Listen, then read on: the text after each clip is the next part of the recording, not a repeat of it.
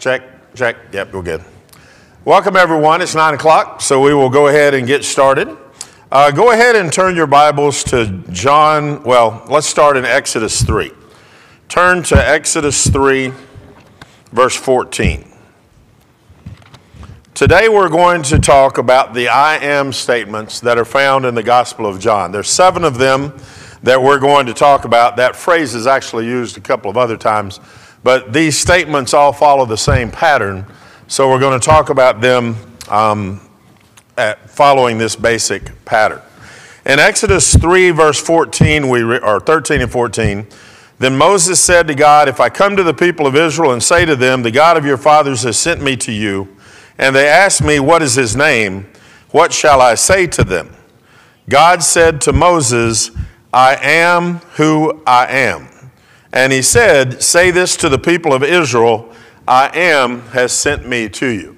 So here God is telling Moses, this is my name. And what was his name? I am.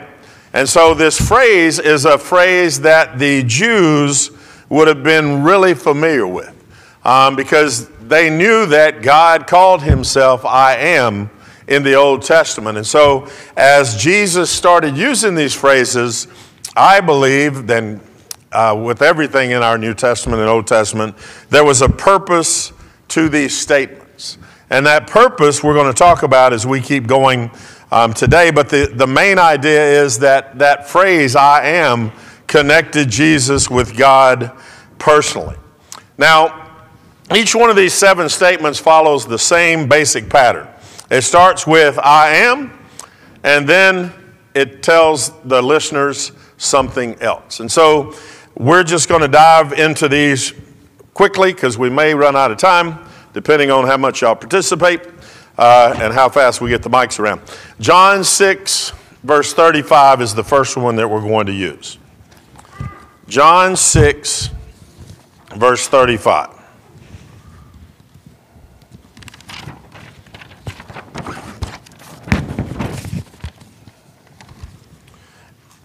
In John 6, well, let's start with verse 30.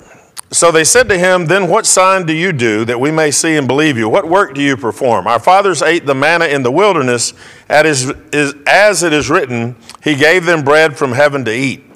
Jesus then said to them, truly, truly, I say to you, it was not Moses who gave you the bread from heaven, but my Father gives you the true bread from heaven. And so this discussion begins with talking about manna, and they're talking about how God provided manna for them throughout the Old Testament, and Jesus is saying that's not the bread that is most important. Verse 33, for the bread of God is he who comes down from heaven and gives life to the world. They said to him, sir, give us this bread always. Jesus said to them, I am the bread of life. Whoever comes to me shall not hunger, and whoever believes in me shall not thirst. But I said to you that you have seen me and yet did not believe. All that the Father gives me will come to me, and whoever comes to me I will never cast out. For I have come down from heaven not to do my own will, but the will of him who sent me. And this is the will of him who sent me, that I should lose nothing of all that he has given me, but raise it up on the last day. For this is the will of my Father, that everyone who looks on the Son and believes in him should have eternal life, and I will raise him up on that last day. Now, in this chapter, there's an event that started the chapter. If you flip back, you'll see what that event was. It was Jesus feeding the 5,000. And if you've ever taught any group, you know that it's more meaningful to the students if you have a real life situation that they can understand. So, for example, when I teach postmodern theory of crime, I can't teach it well. I don't understand it. There's really no situation that I can talk about that makes it easy for them. But when I talk about driving while black or driving while white, because I was telling yesterday I got pulled over in downtown Lexington one night for driving while white. I was buying some propane tanks at like 11 o'clock at night, and they pulled me. It was in a bad neighborhood. They pulled me over and told me I was looking for prostitutes and drugs. And I said, no, I have 2 propane tanks in the back of my car. And he said, I don't believe you. And I said, I'll get out and show them to you. They're right here. So we went back and forth, and eventually he decided, he just told me to leave the neighborhood and don't come back. So when I tell the story, all of you are listening. You're saying, wow, really? Driving while white? I've never heard of that concept. And so that's what Jesus was doing here. He was talking about, he had just fed 5,000. And so he uses it while they're there with their bellies full. He's talking about this bread. And he goes back to, or they go back to the manna, but he says that's not the most important bread. The bread that I'm telling you about, the bread that I'm going to feed you with, is spiritual bread, the bread of life that he is providing to them. Verse 41, the Jews grumbled about him because he said, I am the bread that came down from heaven. They said, is not this Jesus, the son of Joseph, whose father and mother we know? How does he now say, I have come down from heaven? Last week we talked about the fact that a lot of the Jews questioned Jesus because they knew him. They knew his origin. This is another place where they are not believing Jesus because he is saying, I came down from heaven. And they're saying, no, he came from Joseph and Mary here on the earth. And so they still aren't grasping that. Verse 43, Jesus answered them, do not grumble among yourselves. No one can come to me unless the Father who sent me draws him, and I will raise him up on the last day. It is written in the prophets, and they will all be taught by God. Everyone who has heard and learned from the Father comes to me. Not that anyone has seen the Father, except he who is from God. He has seen the Father. Truly, truly, I say to you, whoever believes has eternal life. I am the bread of life. And so the bread of life analogy is not an earthly bread. It's an eternal bread, a spiritual bread. That bread that Jesus gave to them to allow them to have salvation. Any questions or comments on that one? The bread of life. Raise your hand, we'll bring you a mic. What do you got, Cam?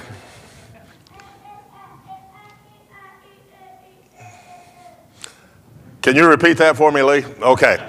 So what I think Cam said, might have said, I have really no idea what Cam said, was that the bread of life was Jesus, and he was a very important part is a very important part of our salvation. Now let's go to the second I am statement, John 8, verse 12. John 8, verse 12.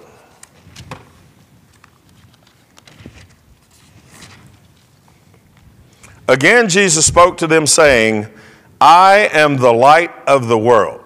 Whoever follows me will not walk in darkness, but will have the light of life. During the context for this particular statement was the Feast of the Tabernacles. And at the Feast of the Tabernacles, according to the Jewish history literature, there's a huge candelabra that was lit in the women's court of the temple, and it reminded the Israelites of the pillar of fire. What did the pillar of fire do? Guided the tabernacle. Correct. It guided the Israelites as they moved throughout the wilderness. And so Jesus says here, I am the light of the world. Now, is he talking about darkness that he is doing away with in terms of what happens at 1 o'clock in the morning, usually? No.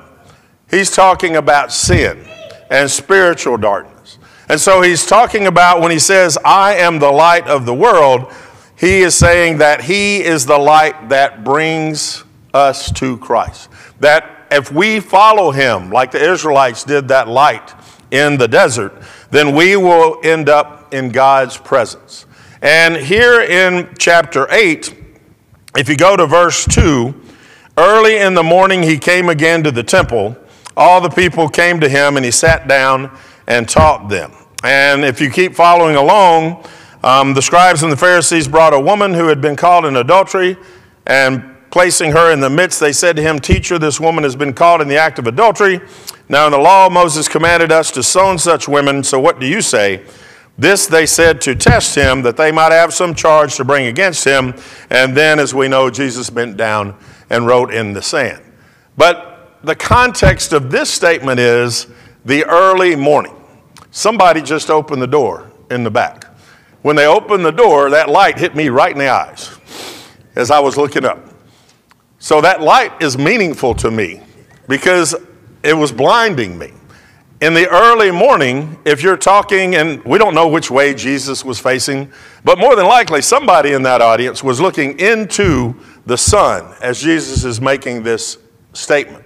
And so that light that he's talking about was something that they would be very familiar with, and in reality, they were probably feeling and seeing it right then and there. Why is that light so important for us today? Light is life, sin is death. Okay? What Jack said is light is life, and sin is darkness and death. Well, he said sin is death, and I added sin is darkness and death. And so the light that we have in our lives today is Christ. We as Christians are supposed to reflect that light so that when we enter a room, if it's a room dark with sin, we bring the light of Christ into that darkness where we can light up the light or the room as we go into that room. All of you have been in situations where you were in a dark room, somebody lit a light, and it lit the entire area. How many of you have been on a cave tour? Raise your hand. Keep your hand up if during the cave tour they said, everybody turn out your lights and don't turn on a light at all. Okay, you can put your hands down. It gets really dark in a cave. Because the first time I went, the guide said, you can wave your hand in front of your face, you won't see your hand. I said, man, he don't know what he's talking about. So once it got dark, I waved my hand in front of my face and I couldn't see my hand. And I said, boy, it is dark. But on a couple of the tours I went, somebody decided it would be really cool to open their cell phone while this darkness is going on. And that little bit of cell phone light lit up everything around there. And so when we have that darkness of sin, when we are that light, we can light up the sin, or light up the people in sin around us. Tom, you look like you have something to say back there. Tom has nothing to say. Ron does, however, so Mike's bringing it to you. Go ahead, Mike. You're getting it right now. If you'd have been here on time, we would have had it for you when you got here. That's hurtful. I was going to just share this story.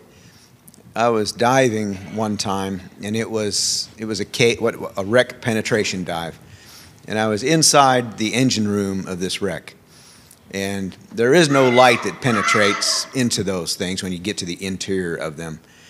And I had a buddy down there with me, but he was in another part of the engine room, and I made this turn, and I thought I was heading for the exit, but I ran into just a bulkhead. And so at that point, I thought to myself, am I lost inside this thing, and am I going to become a statistic?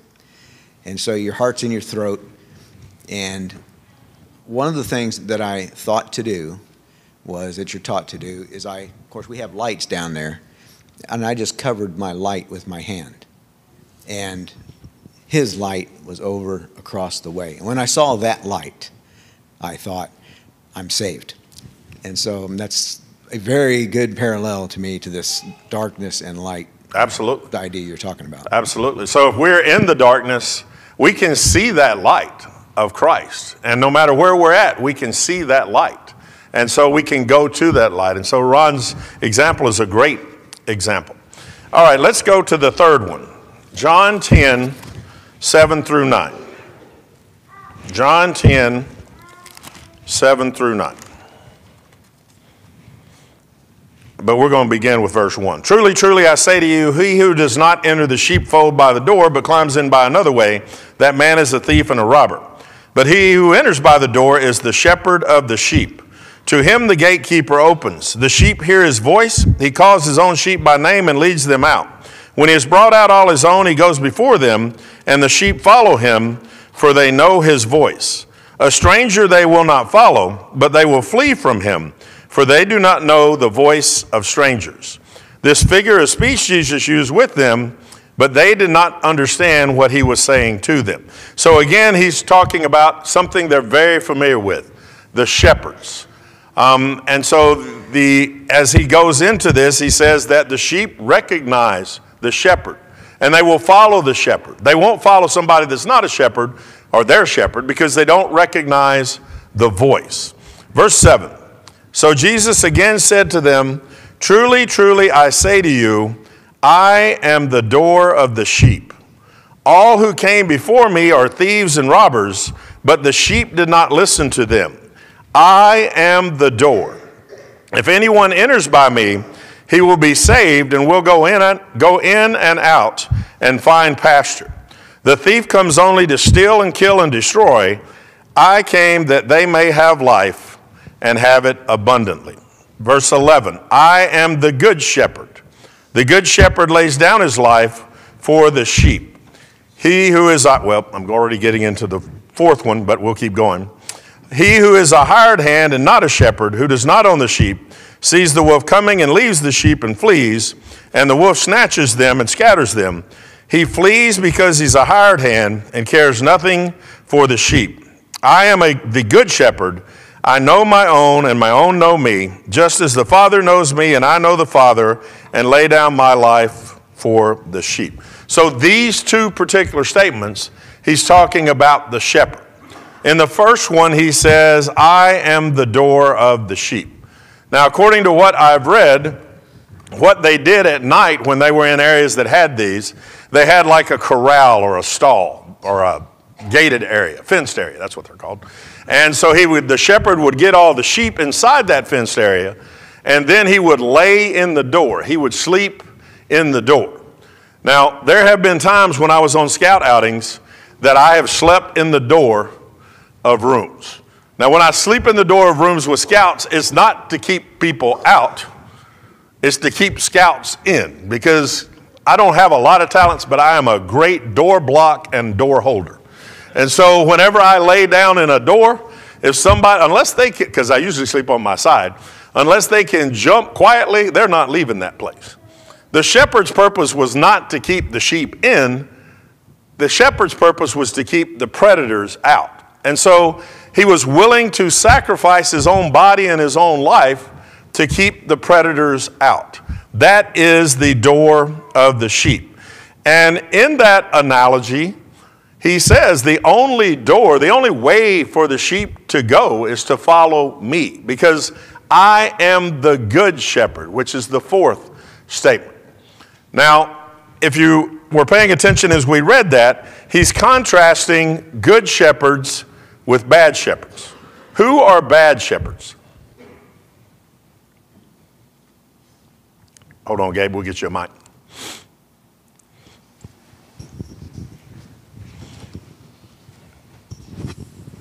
Thank you. Bad shepherds are ones that basically either do nothing or just let pardon the expression, let the wolves come straight in. Sure.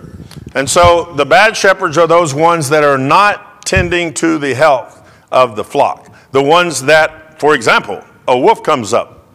He points out, what's a hired hand going to do? He's leaving. These ain't my sheep. I ain't worried about them. I'm going to go save my life and let the owner of the sheep worry about them. But the shepherd, the good shepherd, is the one that really cares for his sheep.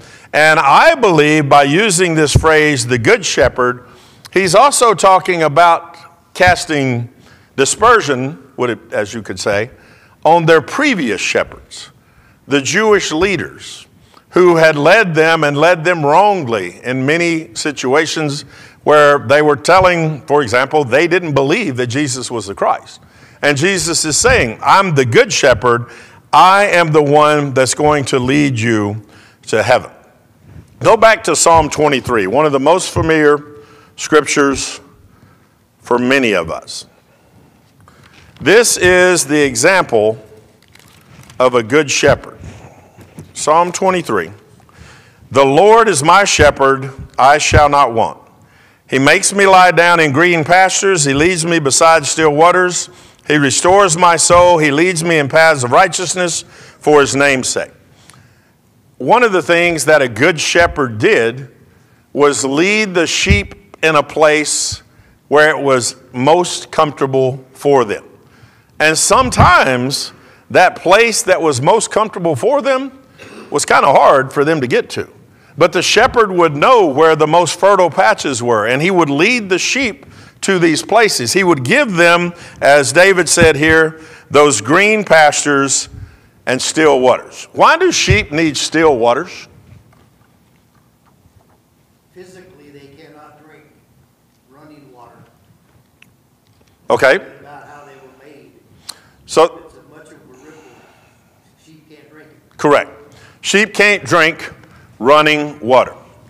How many of you, when you think of smart animals, put sheep right there in your top 3? Raise your hand. Good. You're correct. They're not, I don't know what the smartest animal is. I know it's never been any of the dogs that I've owned, and I hear there are smart dogs. But sheep are some of the dumbest animals that have ever been created. And if one of those sheep fell off into running water, they would probably drown, and so would every other one. Why? Because they would follow it. They would think, this is intentional. This sheep went in the water, so I need to go in the water too. And then they just keep going in the water and keep going in the water.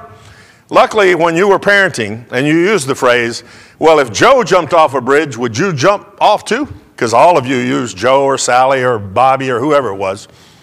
If you were raising sheep, they'd say, hey, oh yeah, I'm gone. Falling right there with them. And so the purpose of still water is to protect them, to give them sustenance, and then allow them to be safe as well. Verse 4, even though I walk through the valley of the shadow of death, I will fear no evil, for you are with me, your rod and your staff, you comfort me. The shepherd's rod was a powerful tool. I'm sure many of you have seen depictions of that shepherd's rod. Most of the ones that I've seen are about 8 foot, 7 foot, 8 foot long, a really solid stick that has a hook on the end. And so if you've ever had a 7 or 8 foot long stick, you can beat a lot of animals with a 7 or 8 foot long stick. You can also prod them, but the hook was for those sheep that don't know where they're going and stumble off somewhere. So he could just hook them up and bring them back. And so that rod and that staff, that's a very important part of the shepherd's repertoire. And so David is saying here, because you are with me, because you have your rod and staff, I am not fearful. Verse 5, you prepare a table before me in the presence of my enemies. You anoint my head with oil, my cup overflows. Surely goodness and mercy shall follow me all the days of my life, and I shall dwell in the house of the Lord forever. Now, do you think Jewish children knew that psalm? Absolutely. Probably from a very young age. And so when Christ is talking about the shepherd, the good shepherd, many of them probably had this psalm in their head, because I know that some of you, when I said the good shepherd, many of you immediately thought of Psalm 23. And they were raised, many of them, learning this as well. And so that good shepherd was something that would be meaningful to them as well. Any questions or comments on the shepherd in the door or the good shepherd? Hold on, Jack. Monogram him one too. Thank you. There are not a lot of sheep in our particular area, and most of us really don't know about sheep. My dad had a brother who lived in Boise, Idaho many years ago, and he was the chief herder of an operation that ran thousands of sheep. And they would break them up into groups of hundreds. And my dad went out and spent a week with them. They ride horses. They have their supplies flown in by helicopters, and they never leave these sheep. They're with them night and day. And my dad asked his brother, do you really know the name of every one of these sheep? And he said, well, I know enough that enough will follow me that the rest of them will follow. But he says they pamper them. They could stand in the middle of weeds and not eat if there was not another sheep around to eat. And he said it was amazing how needy sheep are. You just have to, they're like children. You just have to take care of them. So for Jesus to use this, that he's the shepherd, we're the children that need taken care of. Absolutely. Even when we don't admit it. I mean, we are just as needy as the sheep in the animal world. And Jack reminded me of something I almost said earlier, but I'm going to say it now. For those of you that don't know, I'm staying in Onisha and Chuck's basement. I don't know why they're so kind, but they let me stay in their basement when I'm here. And last week, as I was getting in the truck to come somewhere, I looked over at their neighbor, and there's these two big old white things. And like Jack said, I hadn't seen a whole lot of sheep, so I thought those were real sheep. And so the next time I saw Anisha, I said, "Are those sheep back behind your neighbor's house?" And she said, "No, they're blow-up things." And so they're these huge blow-up things that I guess they had out for yard decorations or whatever. But to me, they looked like sheep. I thought they were big sheep, like 3 times the size of any sheep I ever saw. But we're just not, maybe I'm not going to project me onto you, but I'm just not familiar with sheep. And so I believe everything that Jack says, because everything I've heard says the same thing. Did you ever go visit your brother out there? No, I never did personally. All right. Any other questions or comments on the sheep? Nick has one back there, Ralph. John, you got one? Did you have your, okay. This is a thought I've kind of been having as we talked about the light and darkness as well, but it still kind of, I think, fits, and that was the word direction just keeps coming up to me, because I think in any kind of severe darkness, whether it's in a cave or whatnot, you know, I think about the number of times that I've chosen to walk through the house without the lights on because I don't want to deal with it, and that ends up with a stubbed toe. But, you know, I think it's a lot harder for us at times to think of it in terms of the sheep and the shepherd, because I think sometimes we lack that humility to think, I'm stumbling around in darkness whether I perceive it or not, without Christ, without that direction. And I think that's where we need to take the story and really ponder on ourselves, you know, how much of a sheep are we truly? Because I think a lot of times we think, no, I've got this figured out and I'm not stumbling around in the darkness because I think I can see. Absolutely. And both of these, as Nick points out, are about direction. We, as humans, particularly in America, we like to think we can do anything on our own. And it's hard for us to admit publicly that we just can't do it without God. And so that humility that is required for us, some of us have real big problems with, but Christ tells us that we got to do it. Turn to John 11.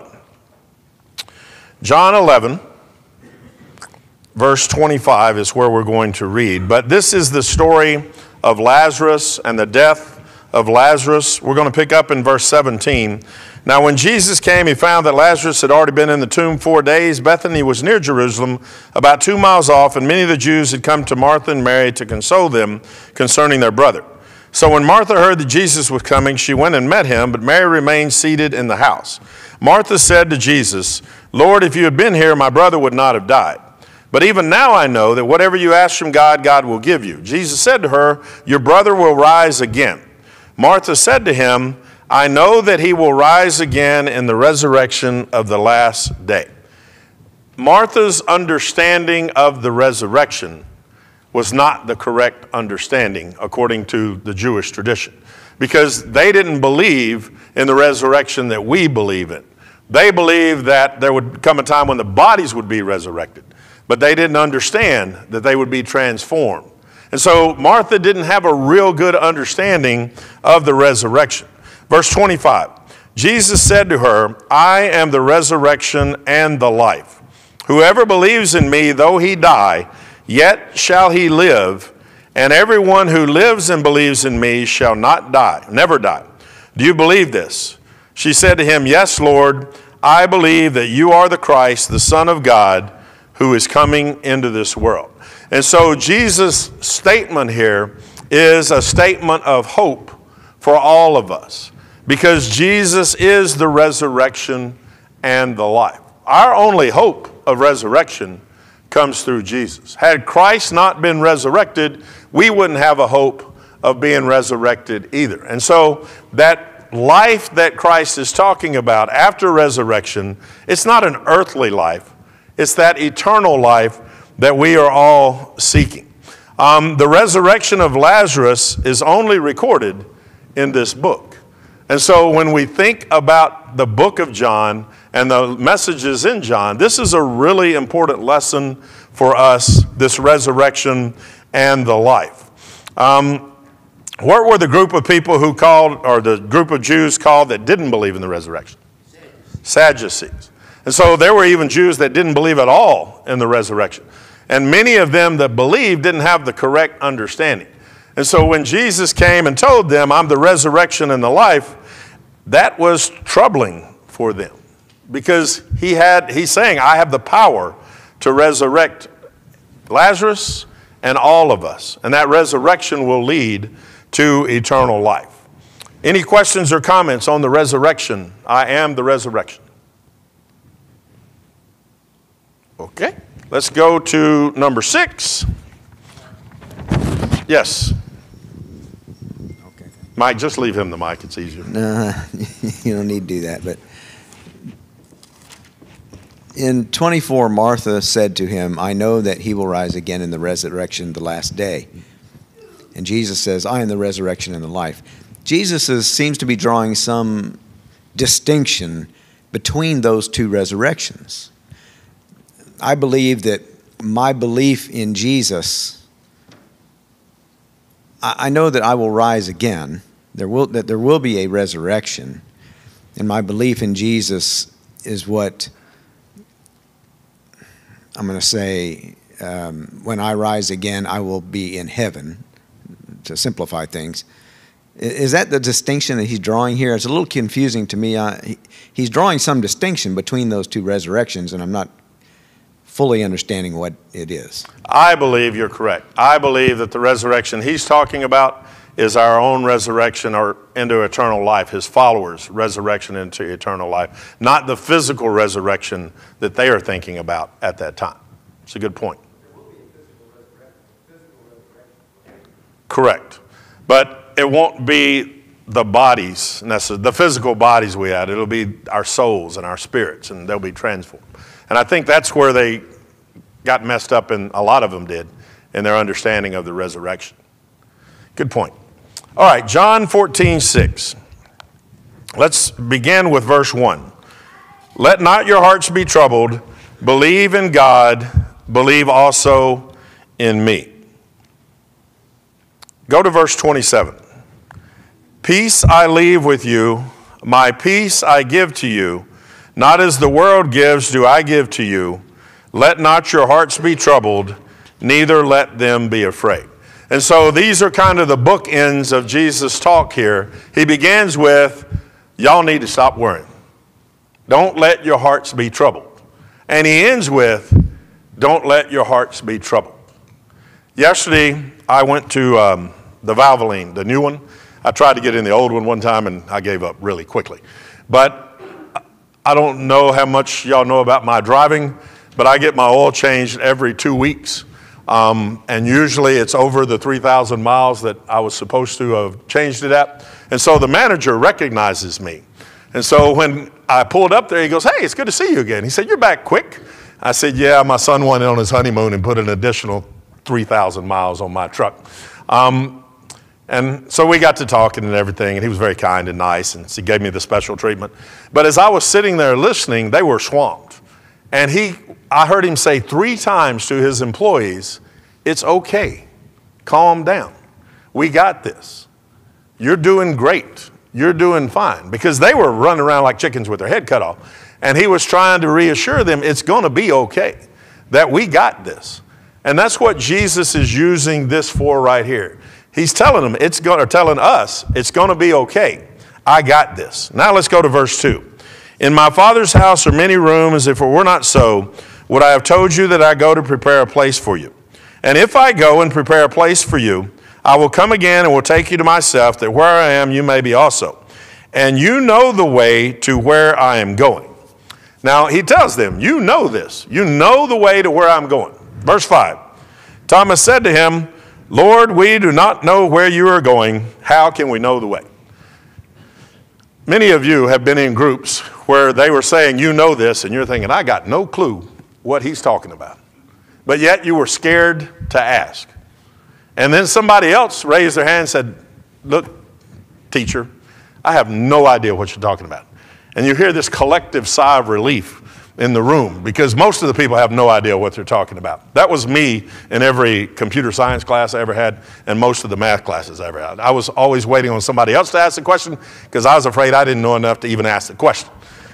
But Thomas is verbalizing the thoughts of many of them. Jesus, we don't know what you're talking about. How can we know the way? Verse 6, Jesus said to him, I am the way and the truth and the life. No one comes to the Father except through me. It's really clear there what Jesus is saying.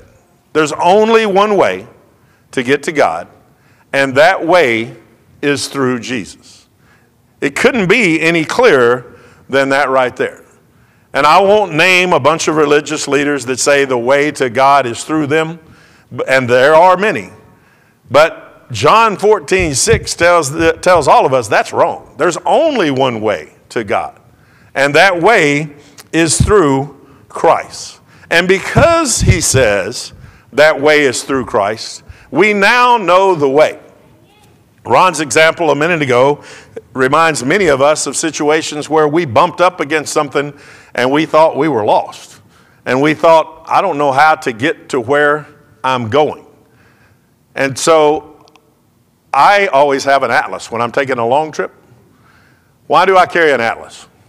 Find your way. To find my way. And most of the time, the phones I got are either dead or the GPS is off or something. And in Mississippi, there are lots of places where GPSs don't work. And so if you don't have a map, you get somewhere and you have no idea where you're going. Most of you spent your 21st birthday a little bit differently than I spent mine. I don't know how you spent yours, but I guarantee you very few of you did this. We were in the jungles of Panama, and I was part of an element. We were doing a land nav course. There were 8 of us. We had a butter bar lieutenant, for those of you that know what that means, who was unwilling to admit that they had no idea where they were going. And so we got lost in the woods. I mean, bad lost. And in Panama, the jungle canopy is so thick that you can't see the sun. You can't even use the sun as a direction. And so my 21st birthday, I dehydrated in the jungles of Panama. They called in a medevac, and they said, we can't get to you because we can't drop the jungle penetrator through that heavy canopy. They said, you got to walk out. And I said, that pretty much tells the story of my life right there. I'm dehydrated, and they say, you got to walk further. So I got up to a place where I passed out. I woke up in the hospital with 2 IVs in me. And to this day, if I ever see that lieutenant again, I'm going to say, look, we'd have been a whole lot better off if you had admitted you got no idea where you're going. Because we all knew he had no idea where he was going, but he was unwilling to admit that. I know some of you ladies are sitting here and say, well, that's a genetic trait of all you dudes that are sitting here in the audience. Let me tell you, it's not a genetic trait of Dave. Dave has been lost a lot, and Dave has no problems asking directions. Because if we don't know where we're going, we're never going to get there. And Christ tells us, you don't have to worry. I am your GPS. I am the way, the truth, and the life. If you want to get to God, this is the way. And that gives us reassurance that we know how we can get to heaven as well. Any questions or comments on I am the way? Hold on, Jack.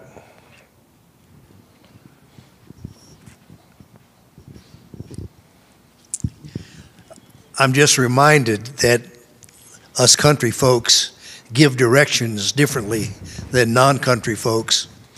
Country folks, you go down here about 2 miles and turn right at the big oak tree. You'll pass a pig pen, a big barn on the right, et cetera, et cetera.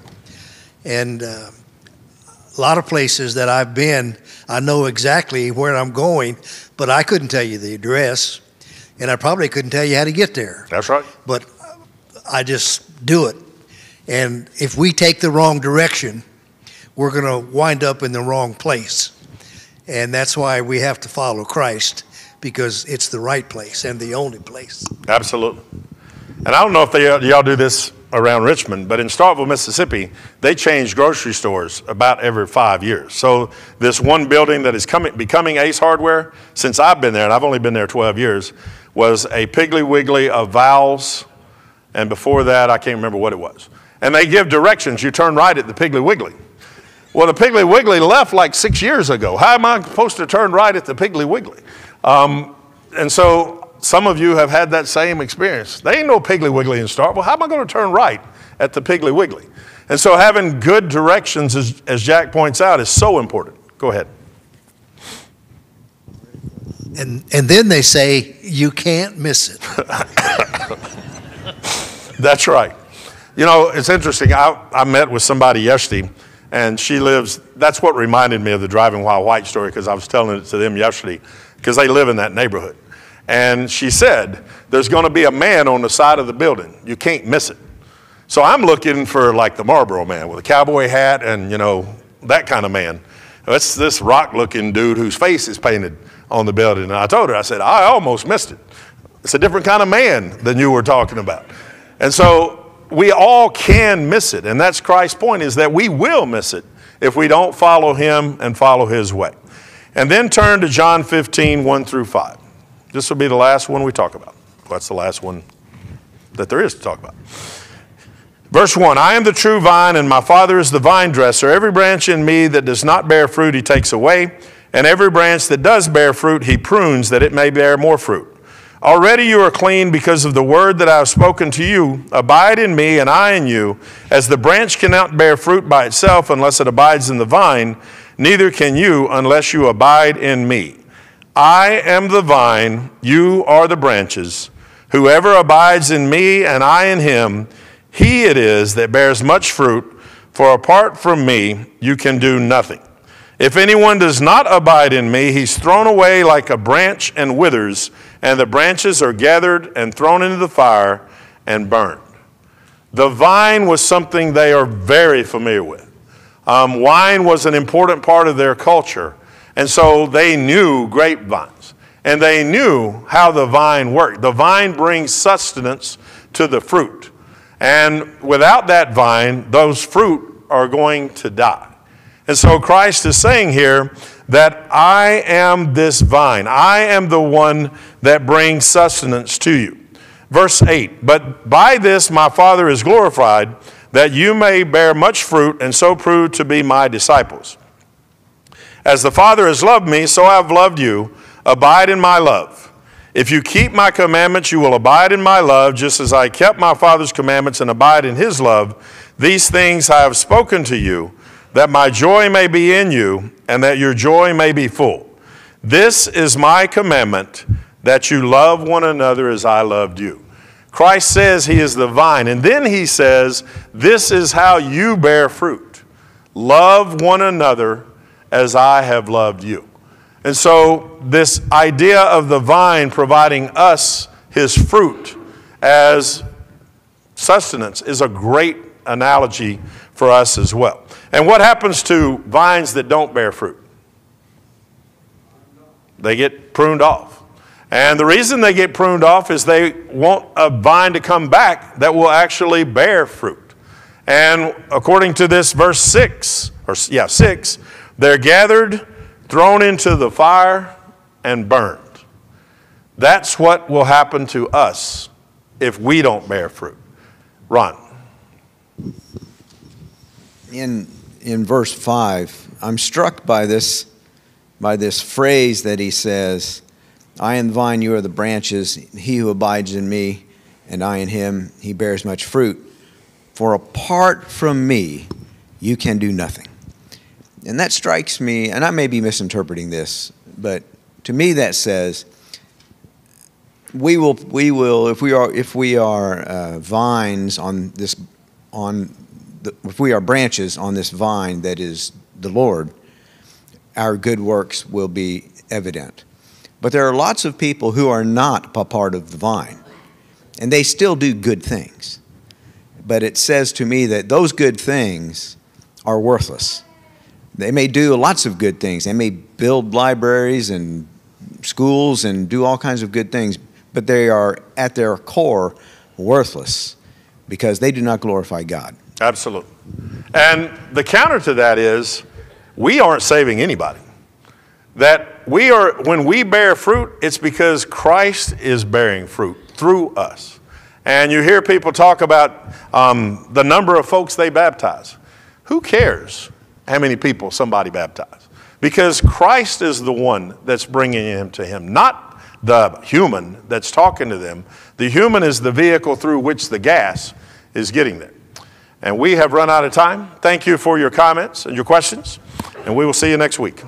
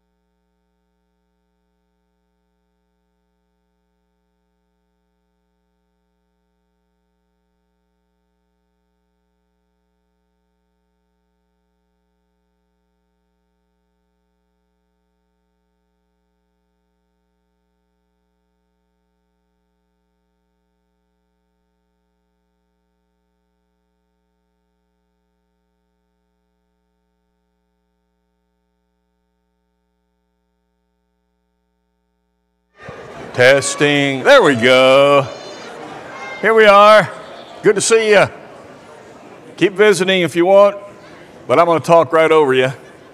I finally made it up here, making my rounds. Now we're glad to be together, have a chance to worship God, and we have a number of people visiting with us today, and hope you'll look around and notice. In fact, just right now, look around. Everybody look. See if you see somebody you don't recognize. You see anybody? Okay. I want you to, we have a future Colonels for Christ student here. I want you to find them today.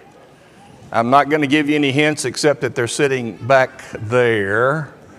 And there's a connection that they have with us. They used to be at the same church that we were, in Arnold, Missouri, but they were there many years later. But anyway, you can find them. And then I also know that the Lobster and the Princess are here. Yep, Sebastian and Ariel are here. You don't believe it, but it's true. I hope you find them. I've already found them. They're impressive people too. So, see, we got some visitors. So look around, get to know them, and we're glad that you're here. Today's a really, really special day for a lot of reasons. This afternoon, if you want to go, I'm going to Frankfurt for the service, the Unity service that we're going to be having, bringing together our brethren from different cultures. So if you want to be a part of that, be leaving somewhere around 2 o'clock. Tonight, we're going to have one of our congregational Bible studies. And so when we get here together tonight, we're going to spend time discussing some things together in a Bible class and not traditional preaching. So if you want to be a part of that, love to have you come and be with us. So, one more.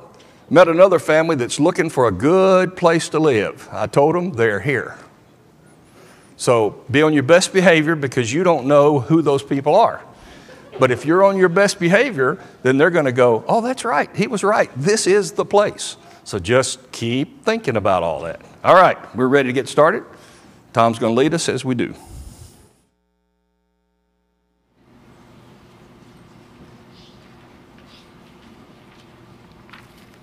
Good morning, family. And if Mike's remarks haven't made those of you who are visiting us understand that you are our honored guest this morning, I don't know what I can add to it. So this morning, our verse comes from Romans chapter 5 and verse 6, and it reads, "For when we were still without strength, in due time Christ died for the ungodly." Let's read that scripture together. "For when we were still without strength, in due time Christ died for the ungodly." Would you bow with me now as we go to our Heavenly Father in prayer?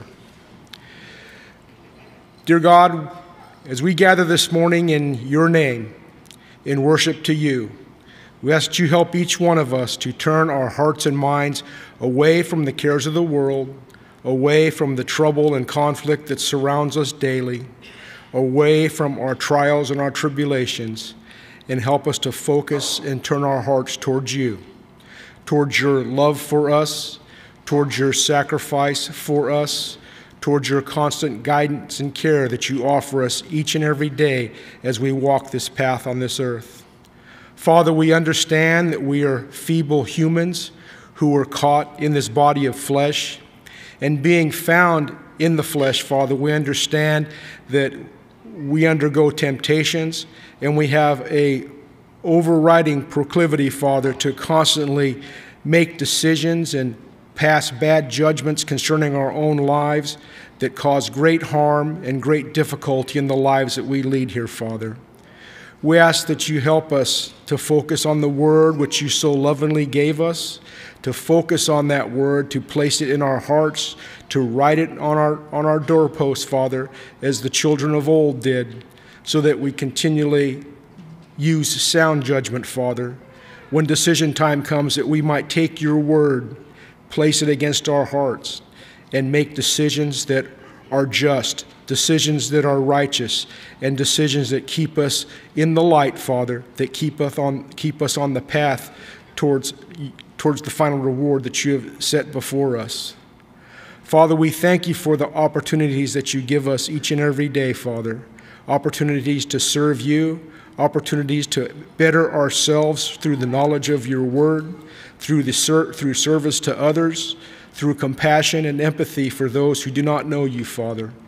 And it is on their behalf that we come before you this morning, Father, that you might open the eyes that are closed, open the ears that refuse to hear, and open the hearts that walk in paths of delusion, Father, and walk in paths of untruth, that they might see you for who you are, that they might see your word, that they might open their hearts and minds to you, Father, remove those delusions, and come into the light as he is in the light.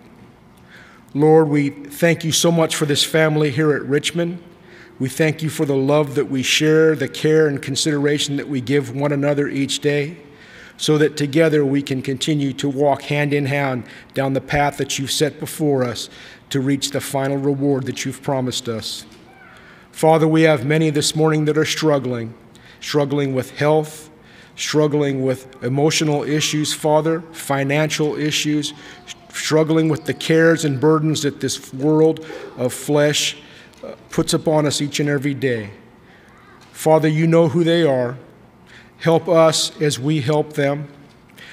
Provide them the blessing that they need to continue to step forward in life, Father, to help resolve their problems, Father, and help them always to look unto you, Father, because regardless of what the outcome is of the trial or tribulation that they're facing, we know that as long as we remain in you, that in the end everything's going to be okay.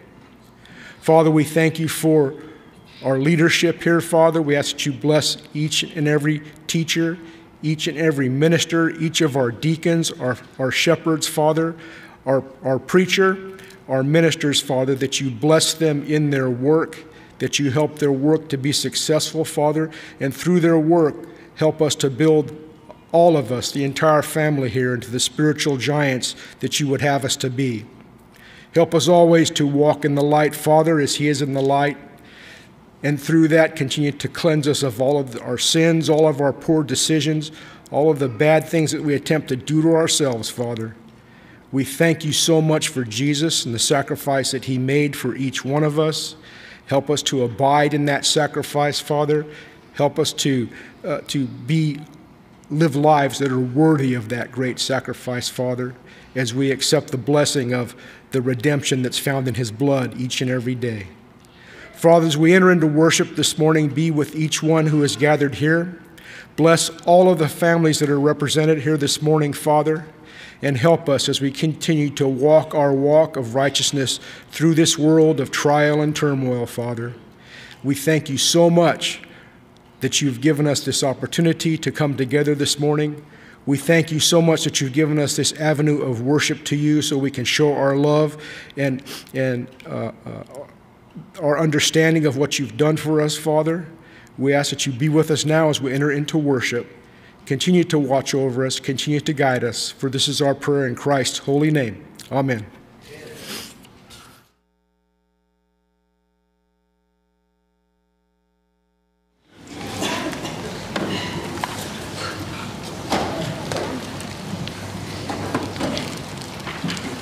If you would like to read, let's take the duty. A wonderful Savior is Jesus, my Lord, a wonderful Savior to me. He hides my soul in the cleft of the rock, where there's a pleasure I see. He hides my soul in the cleft of the rock, that shadows of my thirsty land. He hides my life in the depths of his love, and loves me there with his hand, and loves me there with his hand. Oh, wonderful Savior is Jesus, my Lord. He takes my burden away. He holds me up, and I shall be blue. He gives me strength as my day. He hides my soul in the cleft of the rock, that shadows of my thirsty land. He hides my life in the depths of his love, and loves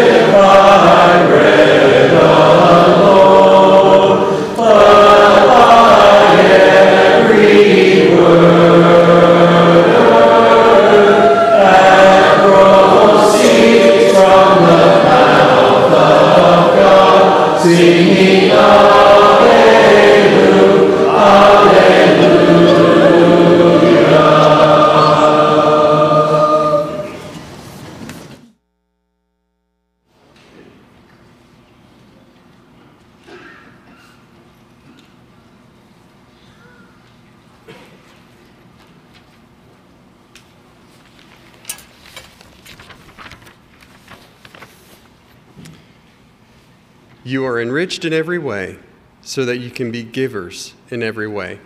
We'll be reading from 2 Corinthians 9, verses 6 through 11.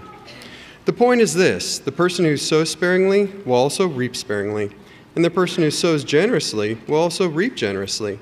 Each person should do as he has decided in his heart, not reluctantly or out of compulsion, since God loves a cheerful giver. And God is able to make every grace overflow to you, so that in every way, always having everything you need, you may excel in every good work, as is written, He distributed freely, He gave to the poor, His righteousness endures forever. Now the one who provides seed for the sower and bread for food will also provide and multiply your seed and increase the harvest of your righteousness. You will be enriched in every way for all generosity, which produces thanksgiving to God through us. Now, what do we do with this? What's our application? First, generosity multiplies. God uses many agricultural parables throughout Scripture that have a clear and a timeless application to our lives today. Think of a garden. Close your eyes with me for just a brief moment.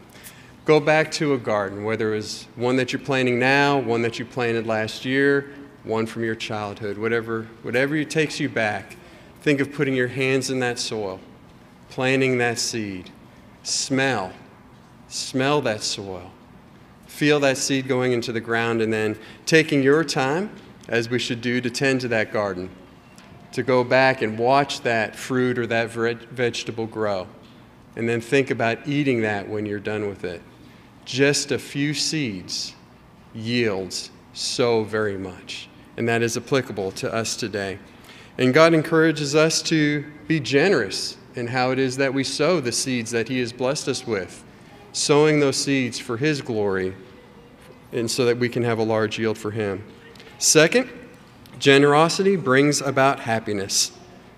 Think about a true servant in your life, someone who volunteers their time, their energies, their efforts, and does so happily.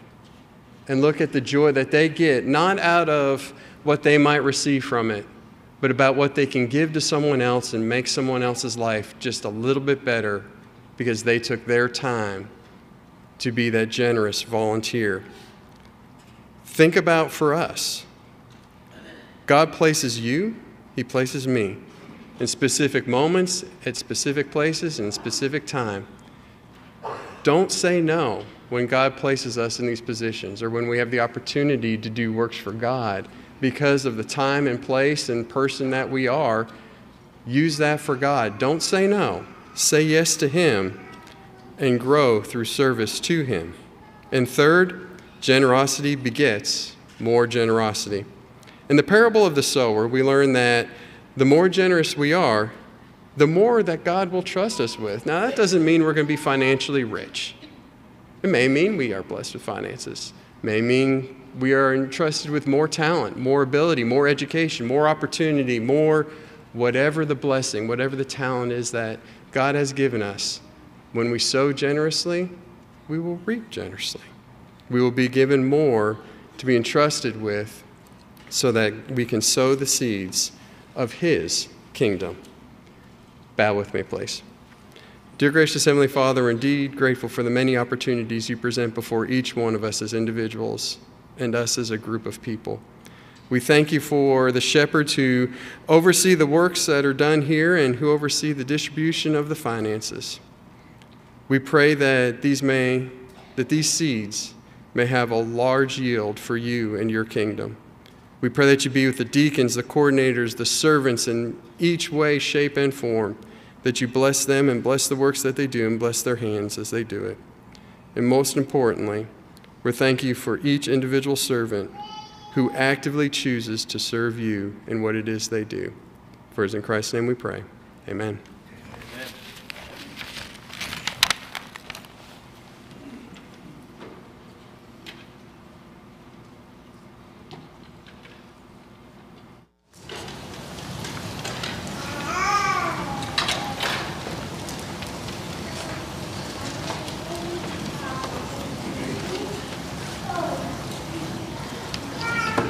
Over all the earth you reign on high, every mountain, tree, every sunset star. But my one request for my holy name is that you reign in me again. Lord, reign in me, reign in your power over all my needs. In my darkest hour, you are the Lord of all. So won't you reign in me again, over every thought, over every word.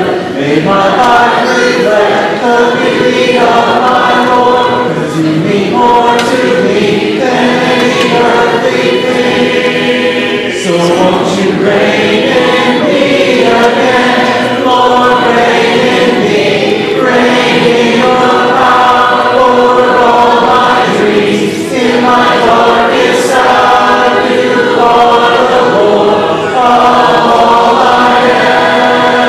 So won't you reign in me again? So won't you reign in me again? Lord, won't you reign in me again?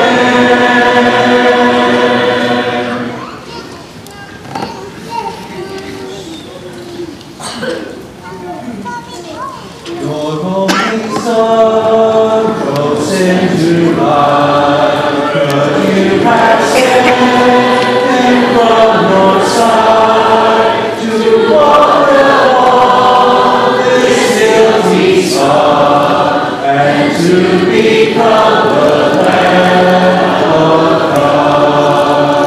Your gift of love they crucified, they laughed and scorned him as he died.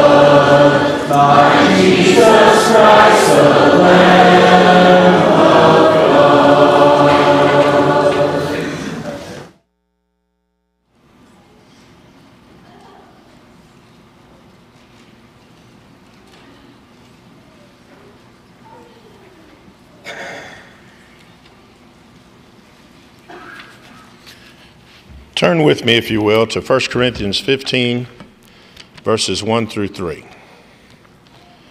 1 Corinthians 15, 1 through 3. I believe it was Monday of this week, I sent an email to John Mathis and Ken Johnston, and like I normally do, I forgot the T in Johnston.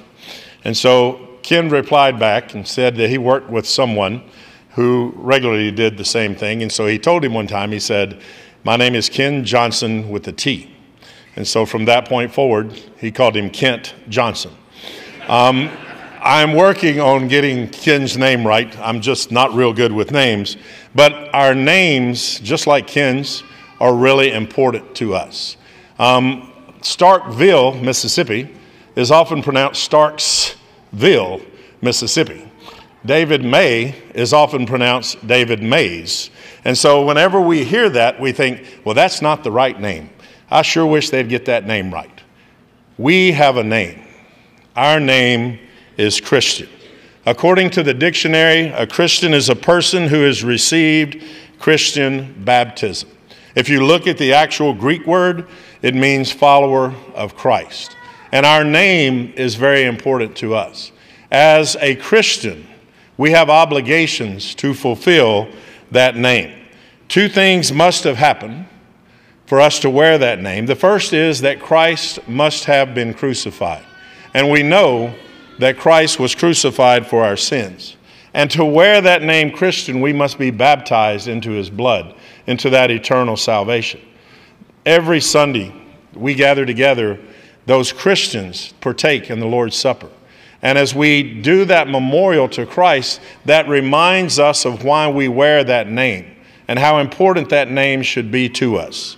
In 1 Corinthians 15, we read, "Now I would remind you, brothers, of the gospel I preached to you, which you received, in which you stand, and by which you are being saved, if you hold fast to the word I preached to you, unless you believed in vain. For I delivered to you as of first importance what I also received, that Christ died for our sins in accordance with the Scriptures, that he was buried, that he was raised on the third day in accordance with the Scriptures, and that he appeared to Cephas, then the 12. When we partake in the Lord's Supper in just a moment, we need to remember that death, that burial, that resurrection, and why we wear that name Christian, and give God the honor and praise that he deserves.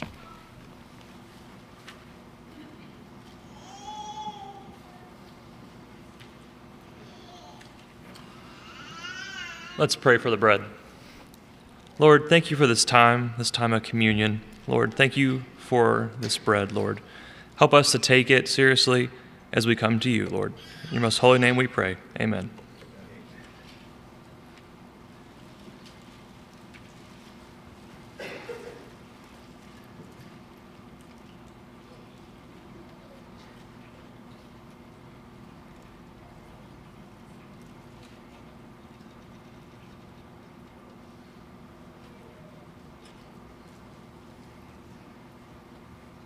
pray for the cup.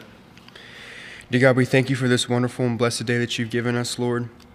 We thank you now for the blood that was shed on the cross for our sins. We thank you for it because we now have redemption through you. We are given salvation. And we just ask that you help us to remember the sacrifice that was given for us each and every day, Lord. Bless this cup and bless us. It's in Jesus' blessed name that we pray. Amen.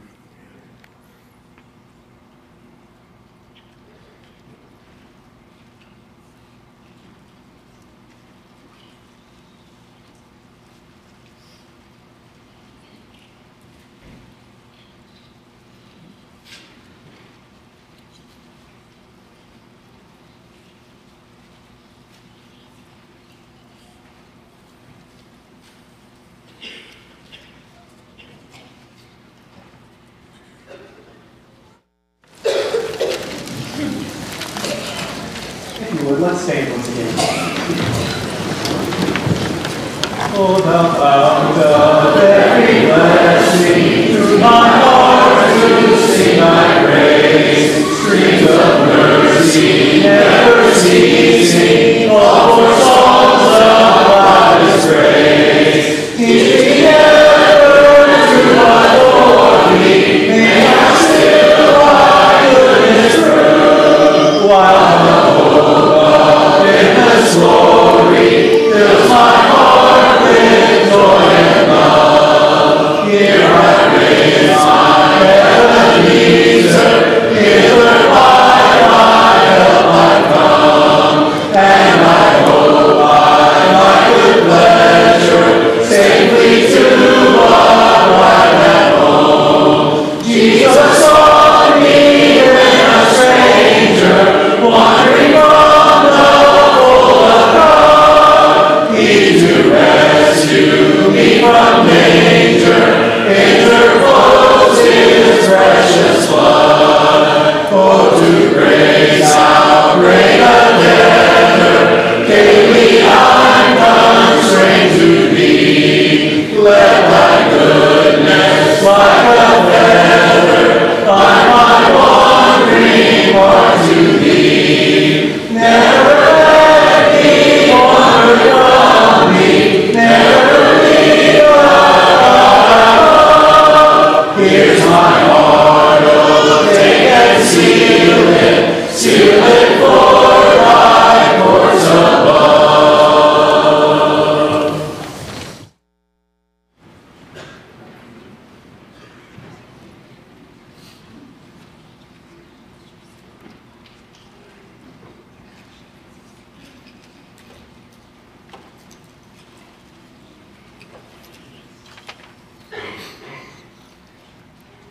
This morning's scripture reading comes from Romans 5, verse 6 through 10. For when we were still without strength, in due time Christ died for the ungodly. For scarcely for a righteous man will one die, yet perhaps for a good man someone would even dare to die. But God demonstrates his own love towards us, in that while we were still sinners, Christ died for us. Much more then, having now been justified by his blood, we shall be saved from wrath through him. For if when we were enemies, we were reconciled to God through the death of his Son, much more, having been reconciled, we shall be saved by his life.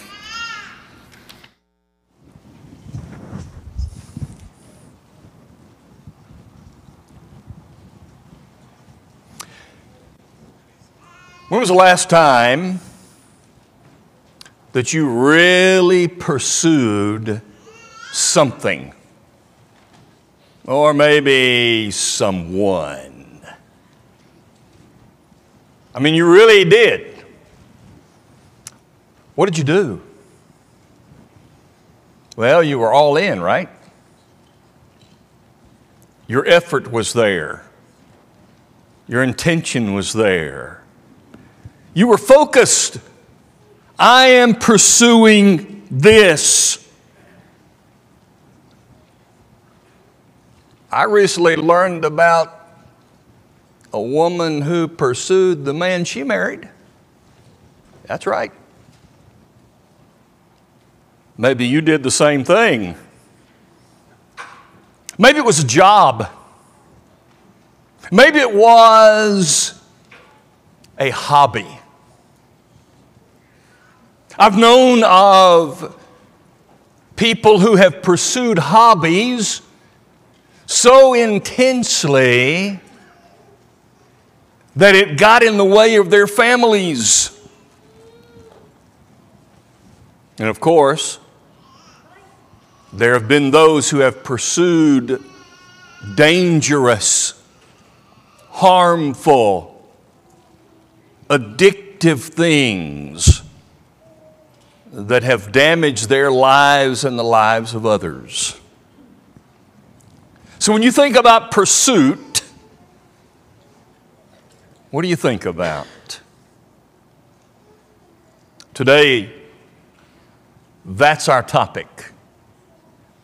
And tonight, when we have our congregational Bible study together, I want you to be thinking about, how do we pursue God?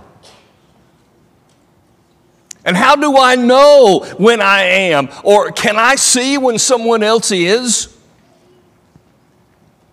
But for this morning, we need to know that God has pursued us.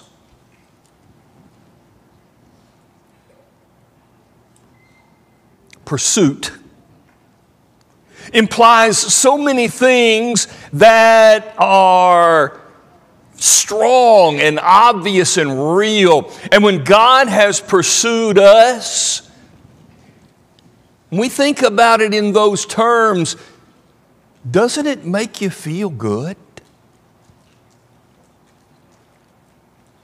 Doesn't it make you feel good to know that God pursued you? Why? Why did God pursue? What is it that drove him to pursue? If you leave your Bibles open to that Romans 5 passage, we will be there in just a few minutes. But I want you to think about this. I want to ask you this question. What is it that causes this pursuit? Well, if you think about maybe the job that you have, or the degree that you're seeking in college, or the relationship that you have or that you're wanting to have, pursuit is originated by pursuit's motive. Pursuit's motivation is desire. Desire. It is desire because it says, that's what I want. If you don't want it, you're not going to pursue it. It was Jesus who said in Matthew 5, in about verse 6, blessed are those who hunger and thirst for righteousness. They shall be filled. Those who desire it, hunger and thirst for it, they are the ones who are filled. And notice God. 2 Peter 3 verse 9, God is not willing that any should perish, but that all should come to repentance. God desires you. God desires me. He therefore has pursued us because that's his motive. Grace is the energy behind the pursuit. Grace is God pursuing us. Not by works of righteousness that we have done, but by his grace.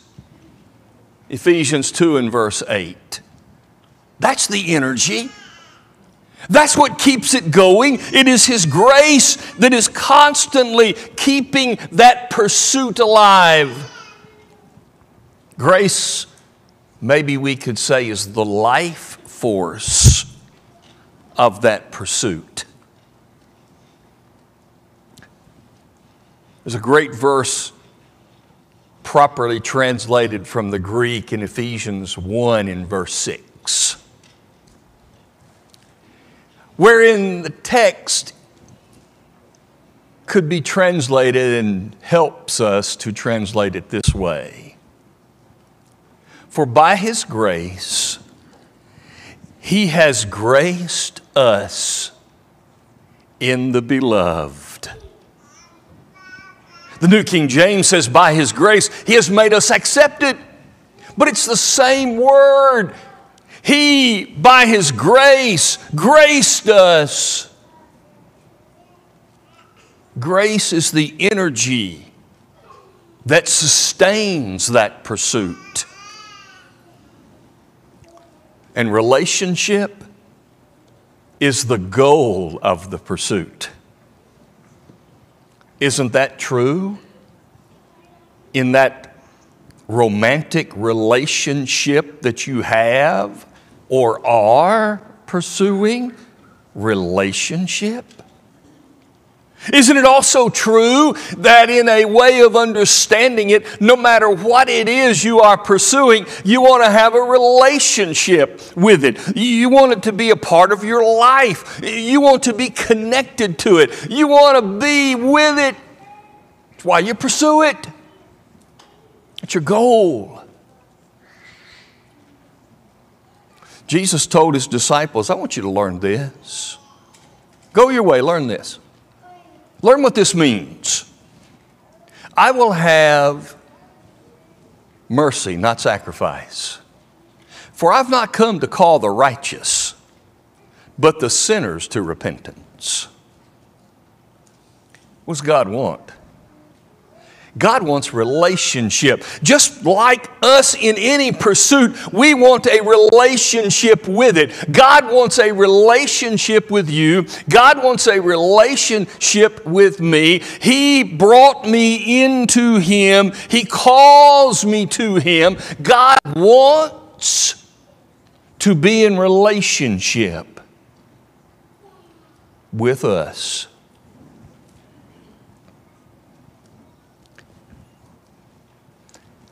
In the text, why is it that God had to pursue us?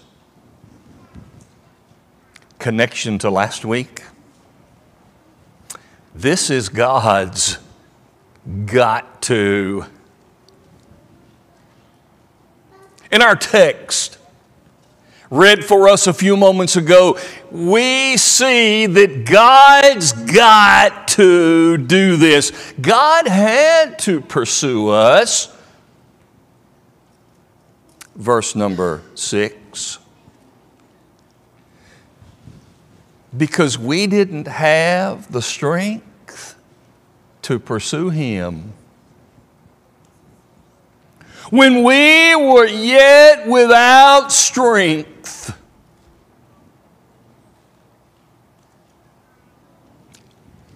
you see a little child, maybe lying in a crib, lying on the couch, sitting up, and the child's hands are extended in arms, and they're crying a little bit. And you look over there and you say, well, come on. Come on. Now, I'm sure they don't have the mind to do this, but if they do, I can't. I can't get over there to you. I don't know how to walk. I don't know how to crawl. You got to come get me. Isn't that what the child is saying? God had to pursue us because we didn't have the ability on our own to pursue Him. Mankind was without strength. no ability on our own to do it. Verse number 8. God had to pursue us because we were running away from Him. Your child grows up. Isn't it interesting? When the little one is, you're carrying them around and, you know, you sort of think, "Phew, man, I'll be so glad when they grow up enough to walk on their own." And then they get there. Oh, why did I ever want that? Because I'm constantly chasing them. Don't you go over there, don't you go over there, come back over here. And you chase them down. Why? Because that's what children do. They run away. God had to pursue us because in our sin, we were running away from Him. And yet, He came running after us. We run after that child because we know the danger the child could get into. God came running after us because He knows the danger of the sin that we are in. Verse 10.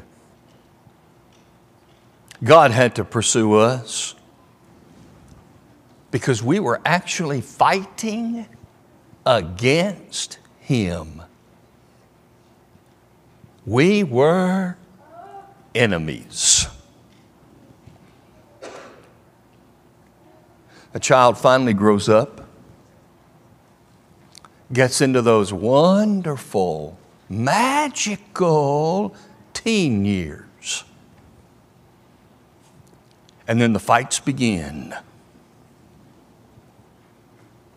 Maybe they storm off. That's their way of fighting.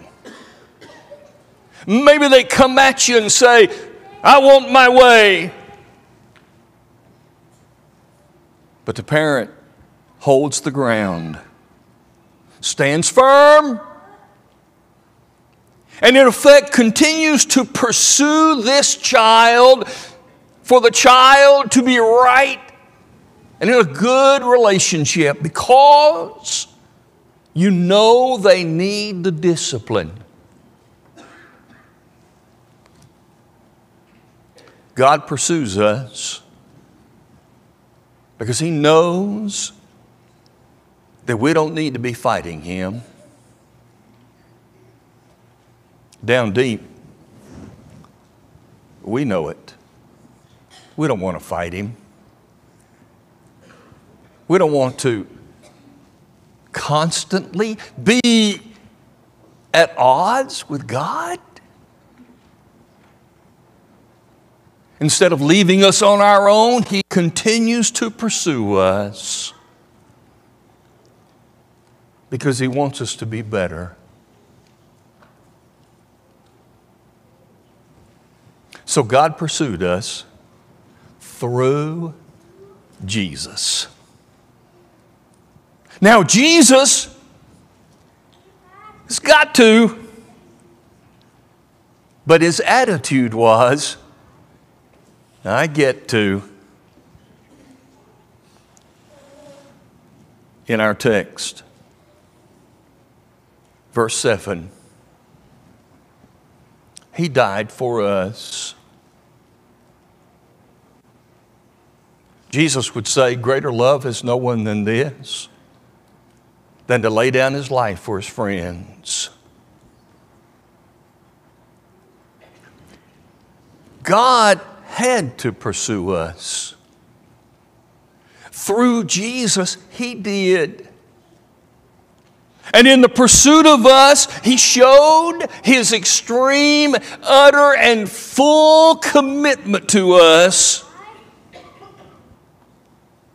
as Jesus died for us. He took our place. Hebrews 2 and in verse 9 says, the place he took was dying a death that we don't have to die. It's not physical death because we're all going to die there, but it's spiritual death. He died for us so that we don't have to face the death of being separated from God. He died for us.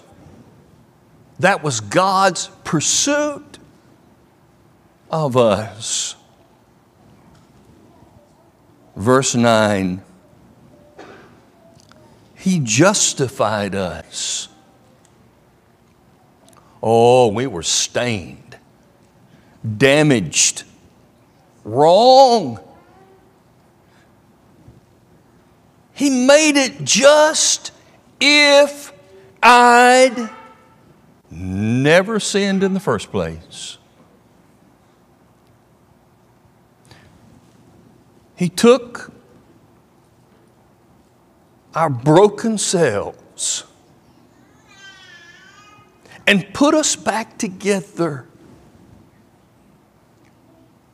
You know, if you break something, maybe there's a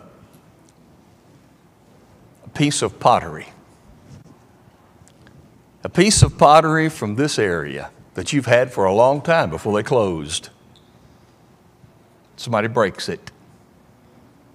You can put it back together. You can put it back together and glue it, and it'll do. But guess what? You'll still see the crack. You'll still see where the problem was. But when God puts people back together, you don't see the crack and the damage. Because it's been made just if I'd never been broken in the first place.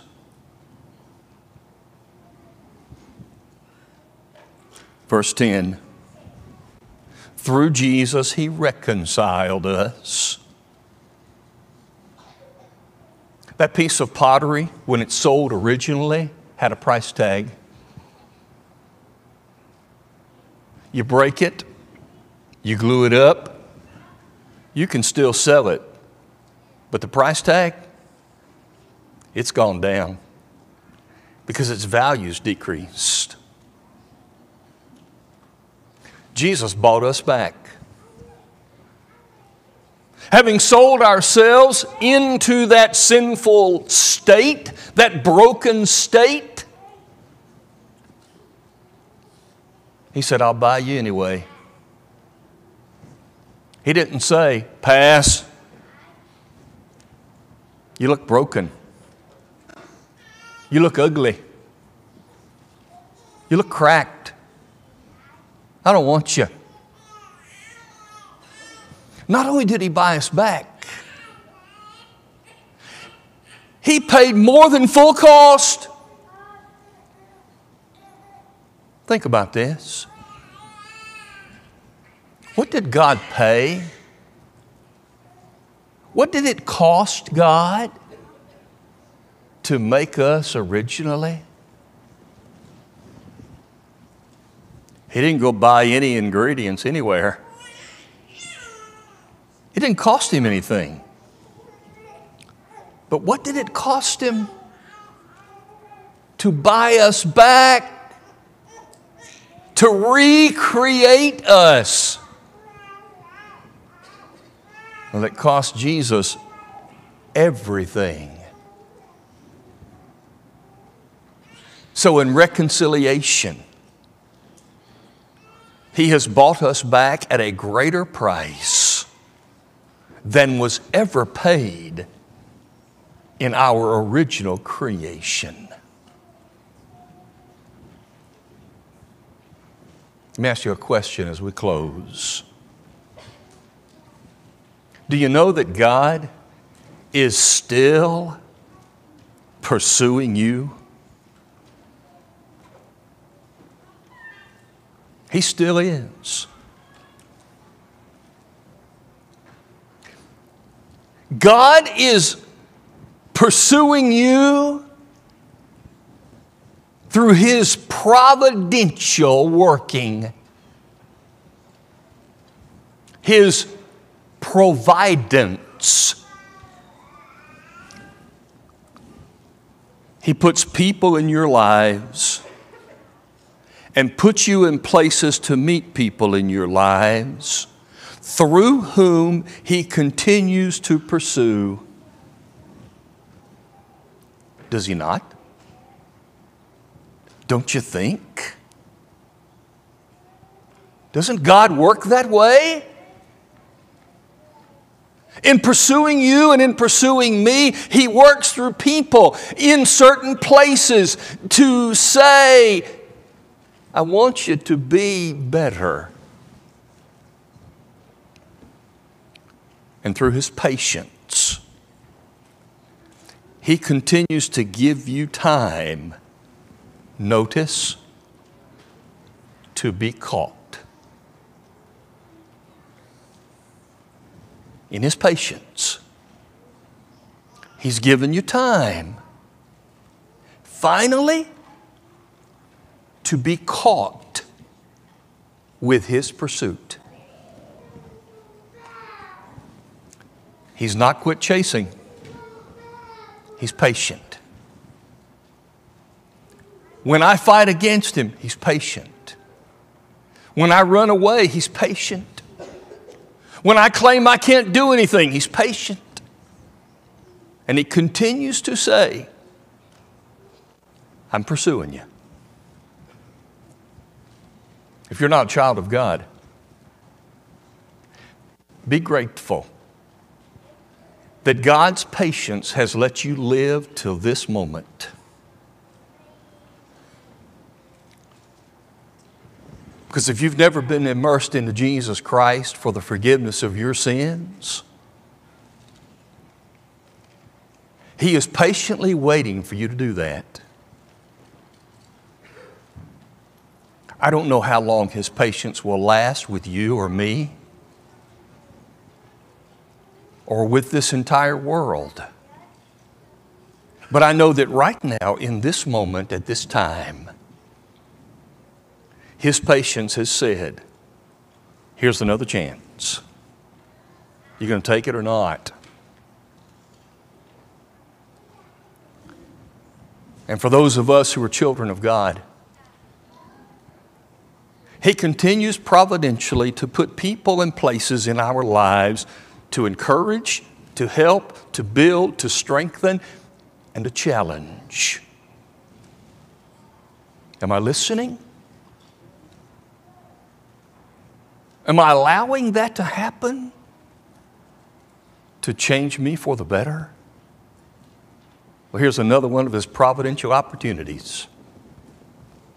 People are gathered in this place to pray for you to be better, if that's what you need.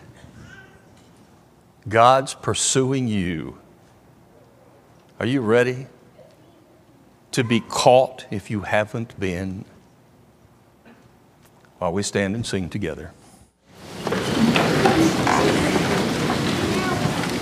I've wandered far away from God, now I'm coming home.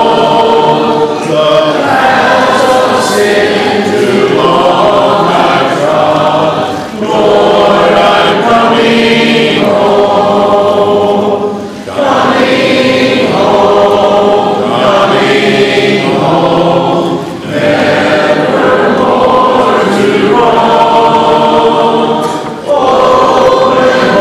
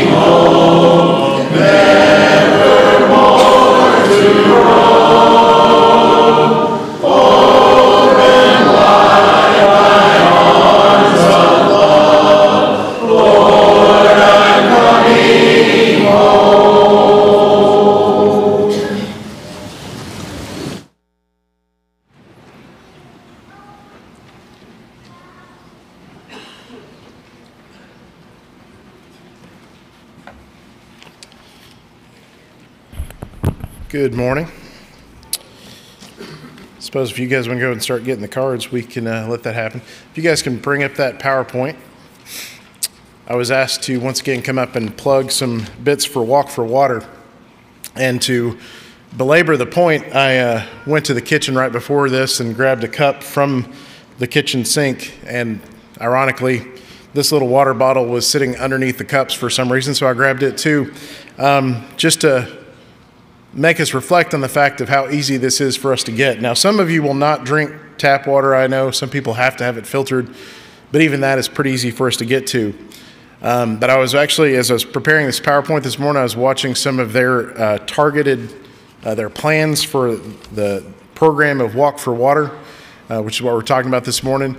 And essentially, these villages, the ones they're targeting in Kenya next, about 3 kilometers from a water source, and even that water source is not clean water. It's still water that has to be boiled, and some attempts to filter it to get the actual physical debris out and things like that, just to be able to drink it. And I consider that every morning I stumble downstairs, one eye open, I get filtered water from my fridge, and I make coffee, and that is my morning routine. And I could not imagine if there were 6 miles to walk beforehand to get that water. There we go. Looks like it is up now. It's not there, but all right.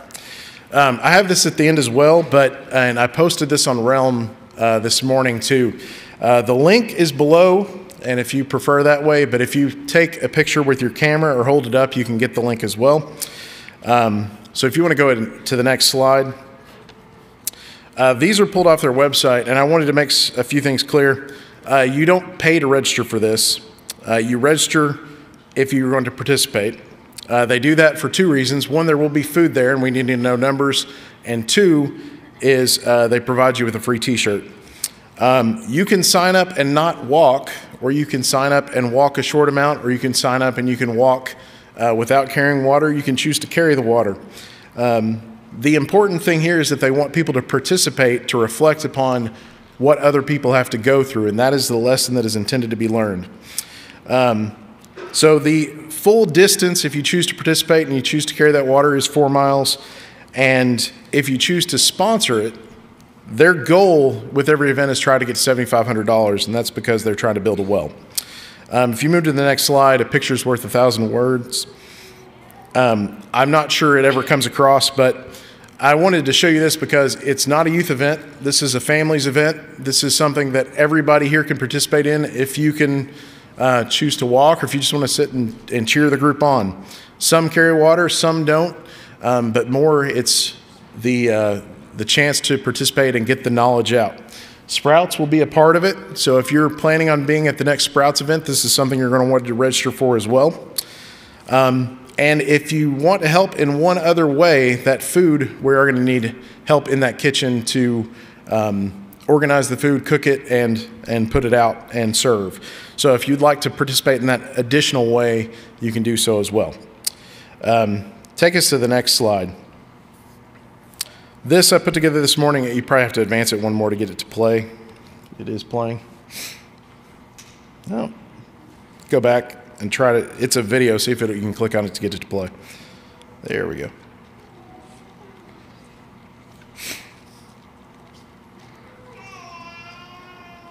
Cannot play. All right.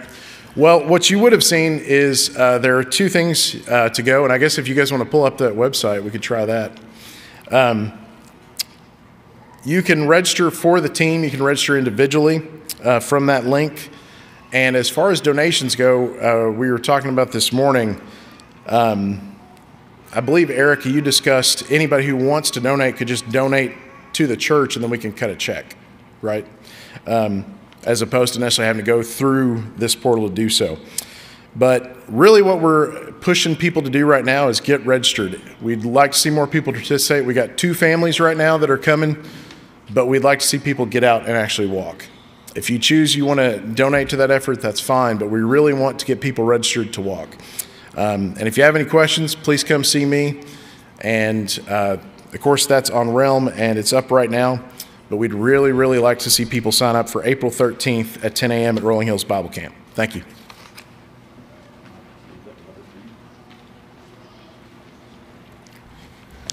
I want to join everyone in welcoming both our visitors and our regular members, and I want to remind everyone that right after I say the closing prayer, if you'll remain seated just a moment, we're going to recognize some of our children. Howard McFadden was admitted to Baptist Health Richmond last night with a bowel obstruction. Please pray that they will be able to clear the obstruction without surgery. There's a prayer request for Tanya Longwith's brother, Joey Willoughby. He'll be having a heart cath tomorrow. We're asking for prayers for Cindy Burt. She has a tumor in her hip, has 5 radiation treatments coming up the first week of April. Monday, Wednesday, Friday, then Monday, Wednesday of the next week. We appreciate all the prayers and cards, and that came from the Burts. Thank you to everyone who donated candy or eggs or who helped with the treasure hunt yesterday. We had a good time, but the lawnmowers may be finding eggs for quite a while, Robin and Nancy. In terms of other announcements, there are March and April sign-up sheets for the homeless lunches in the kitchen. We're in need of many items, and so thanks. We're also asked to announce help out a college student during the finals week by adopting them. If you're interested, see Bree McGaffey for details. And then volunteers are needed for VBS June 9th through 12th. Please see Kim Seal for details for that. In terms of upcoming events, the Sprouts, we're going to have lunch right after this and some fun activities. So if you're a spiritual Sprout, please stay. We hope to see you this afternoon. Afternoon worship will be shortened, so the kids involved with Lads to Leaders will be showcasing their activities. So after evening worship, stick around for that. Women's Book Club is Monday, March 25th at Lydia Oxford's home. Ladies' Night Out is Tuesday, March 26th at Logan Steakhouse here in Richmond. And the next Central Kentucky area-wide singing is April 12th at North Lexington beginning at 7 p.m. Let's bow our heads.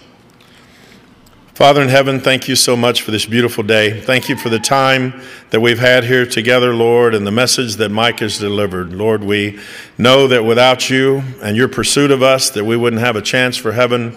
And we're so thankful to you for sending your Son for that opportunity. Lord, as we depart from here, we ask that you bless those that have requested prayers. Lord, be with those that need your help, both physically and spiritually. Forgive us when we sin. In Christ's name we pray. Amen. So continuing our tradition, as I call names, I'd like you to come to the stage. If you don't want to come to the stage and you're a young one, you don't have to come to the stage, but I'll be recognizing you. And so as I call your name, Aiden Brooks, C.J. Brown, Anderson Derringer, Griffin Derringer, Kaylin Gibson, Kylie Gibson, Wyatt Hunt, Connor McFadden, Jackson Oaks, Benjamin Riley, Tyler Madden, Angelique Ray, Charlotte Ray, Lori Riley, and Marley Riley.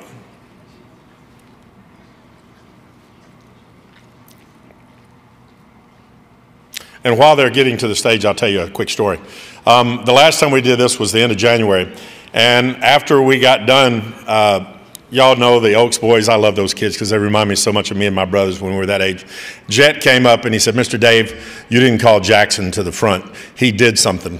And I said, I'll get him next time. And I was wrong. Jackson's not here this time. So Jet was taking care of his brother, showing brotherly love.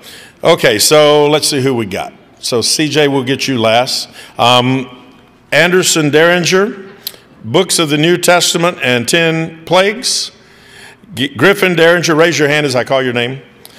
Days of Creation, 12 Sons of Jacob. They have learned these. Kaylin Gibson did the divisions of the Bible. Kylie Gibson did the divisions of the Bible and the 10 Plagues. Wyatt Hunt learned his New Testament books. Raise your hand, Wyatt. There you go. Connor McFadden learned the books of the Old Testament. Jackson Oates, the 10 Commandments. Benjamin Riley learned the books of the New Testament, the Days of Creation, and the Fruit of the Spirit. Tyler Madden learned the books of the Old Testament, Days of Creation, Fruit of the Spirit, and the 12 Sons of Jacob. Angelique and Charlotte Ray learned the Days of Creation, Fruit of the Spirit, 10 Commandments, 12 Sons of Jacob, the Lord's Prayer, and 25 verses recited. Lori Riley, Old Testament books, New Testament books, Fruit of the Spirit, and the 12 Sons of Jacob. And Marley Riley, Old Testament books, New Testament books, Fruit of the Spirit, 12 Sons of Jacob, and the Army of God. So if everybody but CJ will go back to your parents, thank you. You hang out here, CJ, so you guys can go home. somewhere. Go ahead, Benjamin. Go see your folks. There you go. Okay. The reason CJ up here is because we have a special award for CJ. Before I present that award, I'll update you on what he's done since January. And remember now, I only do the ones that they haven't been recognized for before. So since January, CJ has learned the 12 Apostles plus 2, the 10 Commandments, the 23rd Psalm, the divisions of the Bible, the armor of God, and the Lord's Prayer. And he now has memorized 100 verses. And so we have a certificate for CJ. If you come around here, CJ, and more importantly, 110, not 100. And so, sorry about that. And so here's a gift card for CJ. Congratulations, bud.